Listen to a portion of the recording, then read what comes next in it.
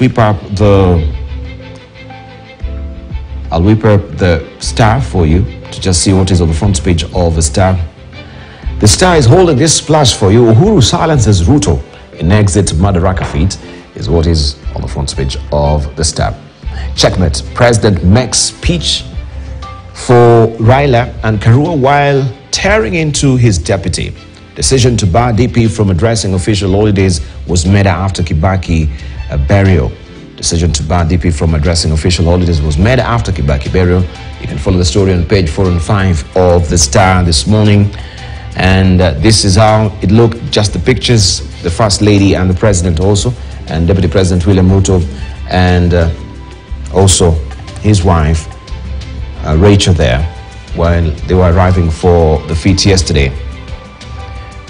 Also, Wairia Kidero and Waigoro among 241 aspirants, EACC ones blocked from polls. The rest of the details tucked away inside the Star on page 8. That's how it looks. Right, in the meantime, just allow me to introduce our panelists who are here. We have Professor Collins Odote and Professor Exen Iraqi. Just to get introductory remarks, much later I'll show you the People Daily, and also just to get their feel on what they thought yesterday's speech was all about. Did it really pass muster as far as some of the achievement that were rattling off Uhuru's tongue yesterday? Do they also, were they factual, some of them? All of them, were they factual? We can also counter check what he said yesterday. Good morning, Prof. Let me begin with you. Morning, Dibal, and morning, viewers.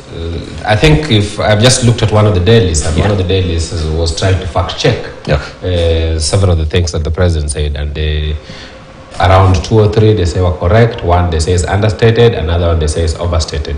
I think the one of transition they say is overstated because I think that the transition has not been 100%. I think by and large, if you look at the things that he said, in my view, I don't think you can pick too much with what the president said that he has achieved. I think the bulk of them he has achieved. The interesting thing, I think yesterday